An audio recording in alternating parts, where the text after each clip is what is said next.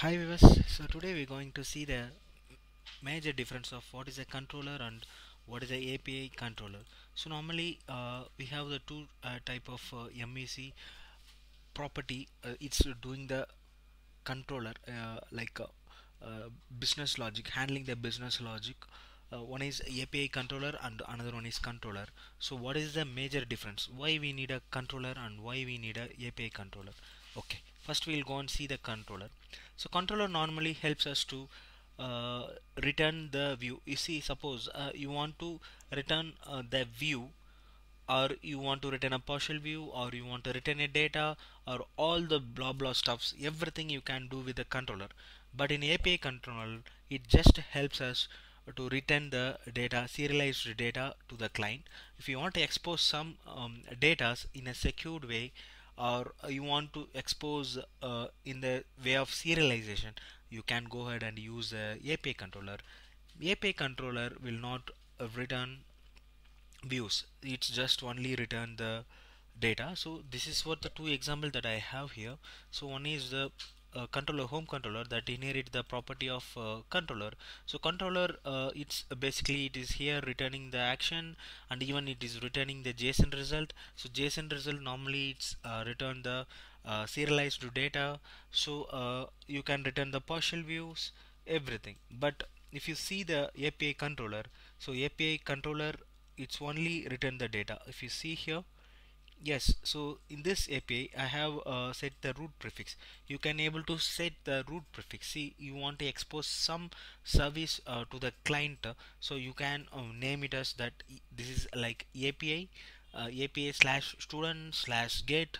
If you want to allow the client to post the data, so you can use the method. So you want to get a particular student, you can, so post, this is the put is to edit the data. So if you want to edit from the client to your end, so you can use the put.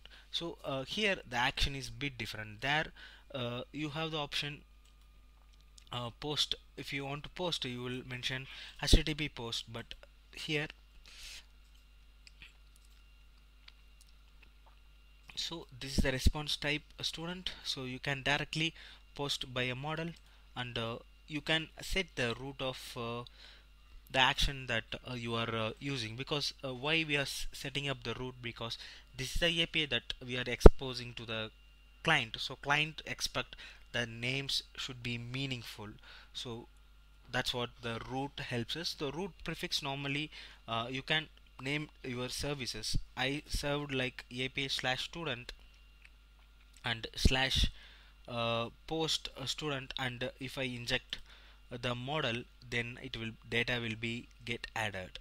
So this is what the main difference. Even yes, with a controller you can return the data.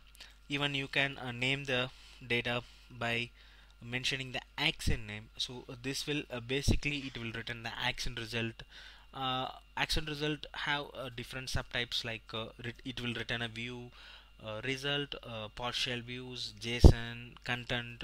If you want to return HTML files, yes, it is by a controller you can achieve that. So that is what the major difference. So normally developer need to know about that. Hopes you understand. Thanks for watching a video, guys. If you have other things this is what the other major difference, or this is the main difference that I didn't explain in this tutorial, you can share your comment on that, and you can add as a comment. The people will get to know about that. Thanks for watching the video, guys. Please subscribe our channel if you're not subscribed before. You have a subscribe button below in a YouTube, so that you can find out anyways. Thanks for watching the video, guys.